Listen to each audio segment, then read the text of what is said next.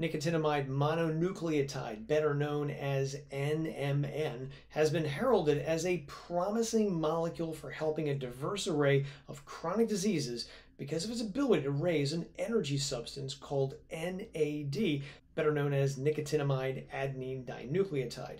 And one of the chronic conditions NMN is said to help is aging and aging-related diseases. Now, there have been several intriguing studies involving laboratory animals, such as mice, which appear to show that NMN may have some anti-aging benefits, and there's also some research in younger people as well. But what about older folks? Can NMN supplements help people who are already older? In my desire to give you unbiased reviews on NAD booster supplements, let's look at this study published in 2022. Chronic nicotinamide mononucleotide supplementation improves blood nicotinamide adenine dinucleotide levels and alters muscle function in healthy older adults. Okay, big title notwithstanding, what's this investigation look like? Well, as you can see, it included 42 men in their early 70s, and the researchers basically gave these guys a battery of tests ranging from body fat and blood sugar levels to even how fast they could walk and what their grip strength was. So far, so good. Drilling down a little further, we see from the top of this chart that they initially started with 65 older guys, but then whittled it down to 42 who were included in this 3-month-long investigation. Half the men in this study took 250 milligrams of NMN per day, and then the other half took placebo pills. Now, by 6 weeks into the study, however, 11 people in each group had to be removed, and so the results of this study are based on just 20 people.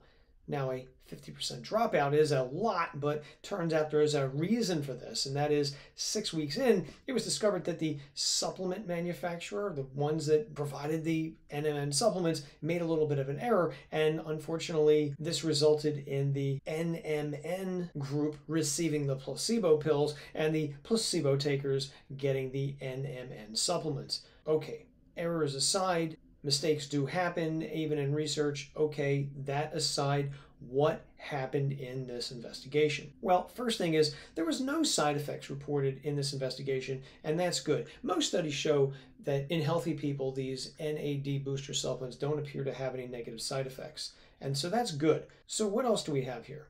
So the NMN supplements, well, they raised levels of NMN, that's good, and they also raised levels of NAD, that's good as well, and in addition to that, they also raised metabolites of NAD as well, such as nicotinic acid mononucleotide and nicotinic acid riboside.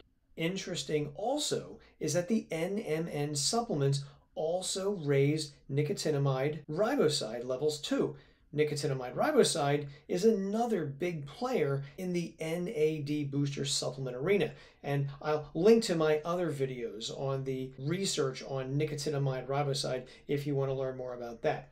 Okay, now moving on, we see that 3 months of NMN supplements did not improve insulin resistance, a marker of prediabetes, and it also didn't lower fat in either the spleen or the liver. Likewise, NMN supplements did not lower cholesterol levels or triglyceride levels, didn't lower inflammation or hemoglobin A1C levels either, although let's keep in mind again, these were generally healthy older men who did not have diabetes. Nicotinamide mononucleotide supplements also proved ineffective at improving memory, and while the supplements did tend to improve hearing in the right ear only, it was not significantly improved, which is not good news for those of us with some hearing loss. As we get older, we tend to lose muscle and grow weaker. This is a condition that's technically called sarcopenia, so could NMN build muscle in older adults and possibly help sarcopenia? Not according to this study. 3 months of nicotinamide mononucleotide supplementation did not build muscle in these older men. However, it was also reported that NMN did promote significant improvements in gait speed. In other words, people walked a little faster, and their grip strength improved as well. In other words, they could grip more forcefully with their left hand, although it was also pointed out in this investigation that the improvements were nominally significant, which if you look up the word nominally in the dictionary, it says in name only, so the results might not make a significant difference in the real world. So while I applaud the researchers who conducted this human clinical study, it also adds to the growing list of human clinical trials showing NAD booster supplements do not appear to live up to their hype. That said, what do you think? Leave a comment below and let me know. Until next time, I am Joe from supplementclarity.com. Take care.